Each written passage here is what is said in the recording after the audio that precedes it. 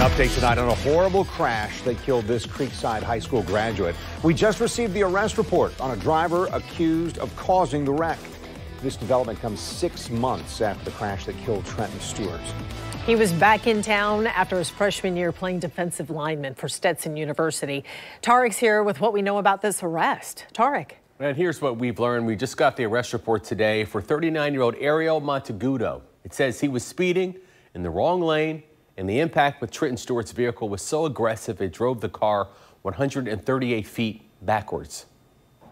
6 months after a horrible wrong-way crash killed 18-year-old Trenton Stewart, the driver is now charged. The arrest report for 39-year-old Ariel Montegudo says his Mercedes-Benz was traveling west in the eastbound lanes of Old St. Augustine Road in the early morning hours of May 9th and hit Stewart's SUV head-on. The report says Montegudo's Mercedes continued to travel west for about 108 feet after impact and went into a median before catching fire.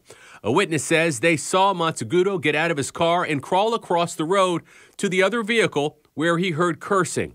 We spoke to Stewart's mother by phone not long after the crash. Trenton, first and foremost, was the absolute most incredible kid you could ever imagine. Mandy Stewart told us her son lived for football and was part of the brotherhood at Creekside High and at Stetson University. He had just completed his first year of college and was home for a break and making some extra cash delivering food for DoorDash.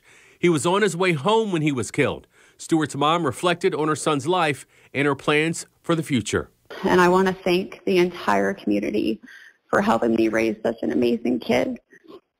And I will do everything in my power to live out his legacy within our community as gratitude for him, as well as everybody who helped shape my baby. Stewart said her son was just 2 miles from home when he was hit. After the crash, Montegudo was taken to the hospital with life-threatening injuries. He's now charged with vehicular homicide.